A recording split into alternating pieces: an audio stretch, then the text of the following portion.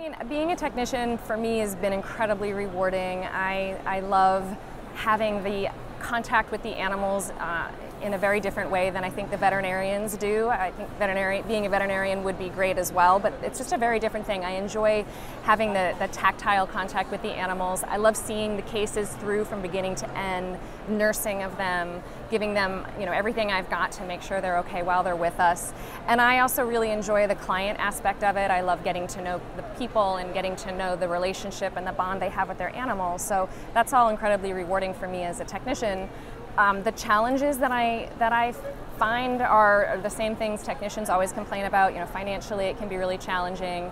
It's often hard to feel like you don't have a lot of upward mobility when you're a technician. Where do you go from here? So one of the things I now in my current career really enjoy is encouraging technicians and showing them that there is a lot more you can do. It's not just restraining and tube feeding animals. You actually can advance your career depending on what you want to do, and there really are so many options and opportunities for technicians, and so I hope to teach and encourage that so people don't feel they have to leave the profession. They can just build new things for themselves to do within it.